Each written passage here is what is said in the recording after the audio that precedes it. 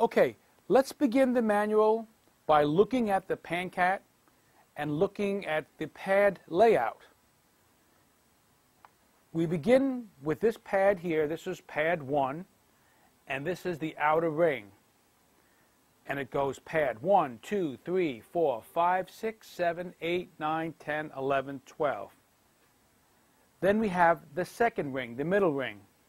13, 14, 15, 16, 17, 18, 19, 20, 21, 22, 23, 24.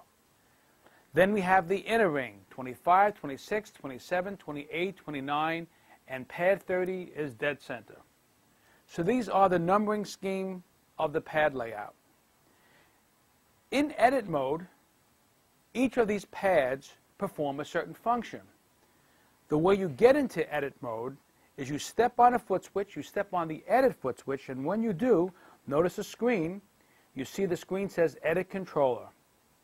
You hit one of the pads, and then you hit either the increment key, the decrement key, or you hit the forward or the backwards, or you hit the pad repeatedly depending on the function. This sounds confusing that there's 3 different ways, but it'll make sense as we go to each of these pads and explain that. But there's one more thing that we need to discuss, and that is when you step on the edit foot switch, the first thing you see is edit controller 1. The PanCat is really 2 different controllers at once, edit controller 1 and edit controller 2. So you have to know what you are editing.